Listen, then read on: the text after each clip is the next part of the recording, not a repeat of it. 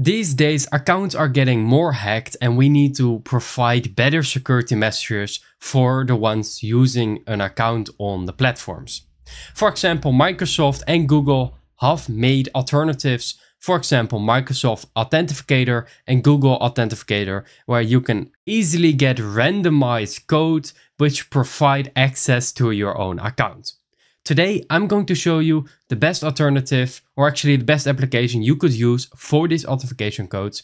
It's the most secure, the easiest to use, and it's available on all platforms. I'm pretty sure you have gotten this message a lot of times and you just need to click I want to use a different authenticator app. You can also assign a new authenticator by going to the settings and make sure that you toggle it so you can choose a different authenticator. You probably need to delete it, but make sure you have access to that account still, and then you can install the application I'm going to show you right now. First, of course, go to your own Playstore or Appstore, then go to the search bar. There you go. And what you need to type is anti-auth. After searching for this, there is a possibility that you see sponsored applications, but it is definitely this one. You should be installing it right here. Like I said, it's available on multiple apps and devices. So let's search for anti-auth here in the browser. After searching for it, you could click on this one right here. It's the open source HowTo Authenticator app with, of course, great backups. Go to the website and then right above, make sure that you log in. Now, of course, it's going to ask for password. That's because I'm already logged in. Hold up. Now it's asking if you have an account yet, but you don't. So click here on don't have an account. Make sure you enter your email address, your password, confirm it by entering the same password again.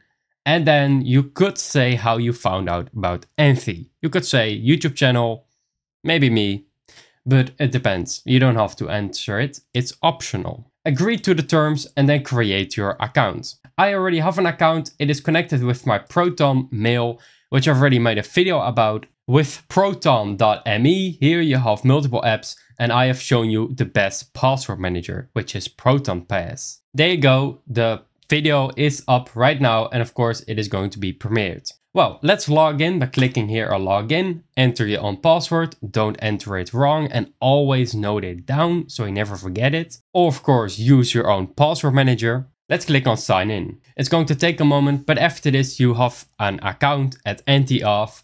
And you can see multiple accounts here, which are randomly generating a code you can enter in your own account. So I have many here and they even have a search bar. So let's say that I want to go to Amazon. I just have to copy this authenticator code, enter it on Amazon and it should easily work. Just click on left click and then it is copied. Right above you can log out, but there are not many interesting settings on the computer. This is the reason why I ask you to install the app. Let's open it and then you will see this.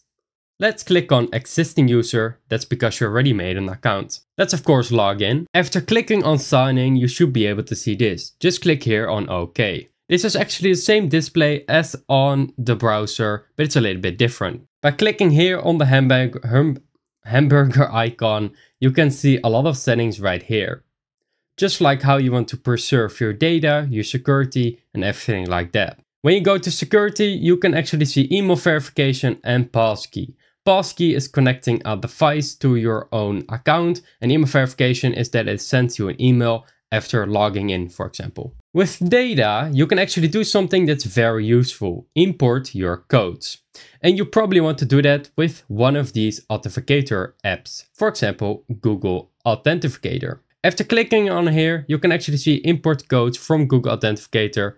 And then here's the tutorial. The only problem with this is that you possibly need to make a screenshot, which is not really possible on Google Authenticator. So you need to use another device. They have locked it out completely. And I had to display the Google Authenticator here so I could log in on my other device, which was very annoying. So ask a friend if he or she can make a photo of your own QR code in the Google Authenticator and then send it to you so you can enter that in your own anti-auth and everything like that. You just have to scan the code. So when I click here on scan QR code, it's asking me to open, of course, the camera, which I allow, and then you can see my face through it. But here you just have to scan the QR code, and the only way to do that, of course, is to scan it on a piece of paper or your friend's phone who made a photo of your Google Authenticator codes, which you can actually export. Even though I don't have it installed anymore, I'm just going to show you the tutorial how to do it with Google Authenticator. It's actually the app I'm coming from, and anti-auth is a lot better. It even has support in the browser, which Google Authenticator doesn't. So I can access all my codes on my computer and I don't have to grab the phone every single time. I'm just gonna open the app right here. Of course, it's saying many things. Let me log in. Here you go. You can actually see that it is loading all of my accounts. But of course, I've exported everything to anti-auth, which means that it is pretty much transferring everything to my own anti-auth and not here anymore. But if you go to the hamburger icon right here, you can actually see transfer accounts. And this is the button we want to click on. After doing this, you will see export accounts, create a QR code to export your account. We actually want to do this. After doing this, you're displayed which accounts you want to export. Of course, we want to export them all. You can actually do that right here. After clicking on next, it's going to load for a moment, and then this is the QR code you possibly need to scan. This is of course not going to give you access because it is randomized. After closing this, it's gone. But for the rest, here, if I make a screenshot, I was sure it wasn't possible, but let's see, because of course it's an Authenticator app. It actually made a screenshot, which is great. So there is a possibility to do it.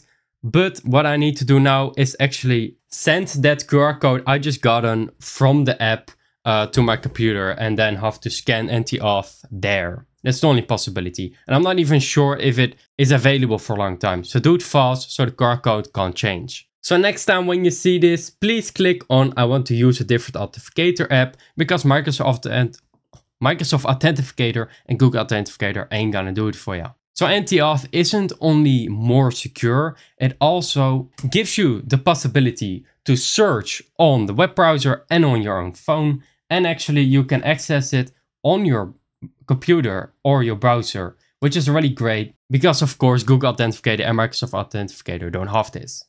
I hope you liked this video and you found it very useful. If you did, like down below and please comment something down. If you think you found a better app than this, let me know so I can make a video about it so more people will be able to obtain that new knowledge. This is a channel where I show you the best ways to use your technological products. For example, the best apps, how to optimize it, the most efficient, and how to use it day-to-day basis on beginner level, so Explorer, intermediate, so Navigator, and expert, so Master. It's actually how I call it: Explorer, Navigator, and Master. These are 3 difficult levels I'm working on, and what you're seeing now is definitely Explorer level. It's not complicated, it's not coding, anything like that. I'm keeping it simple so you can also understand it.